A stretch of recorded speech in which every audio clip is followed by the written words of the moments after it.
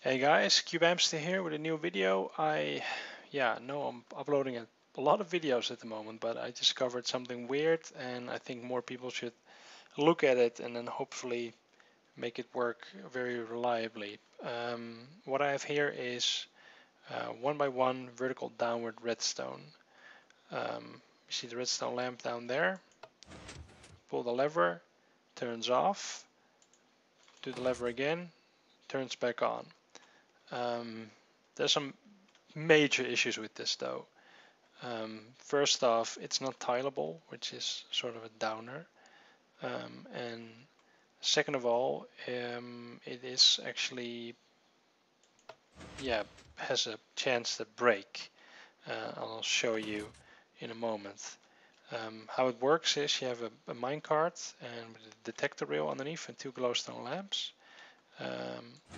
And if you pull the minecart upwards, it will immediately cause that lamp to go off, then the block update will cause this lamp to go off, which will then retract the piston, and you get like a chain reaction all the way down. And the other way happens as well. You push it down, minecart activates this lamp, that basically updates this lamp, and that extends the piston.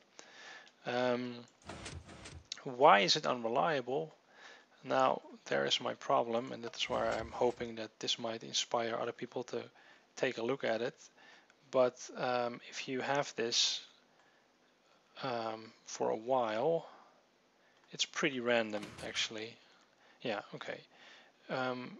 Sometimes the detector rails, they decay, and I'm not sure. I'm not sure what causes it or what happens. But basically, if you leave them for too long, there's a chance that the floating detector rails just break.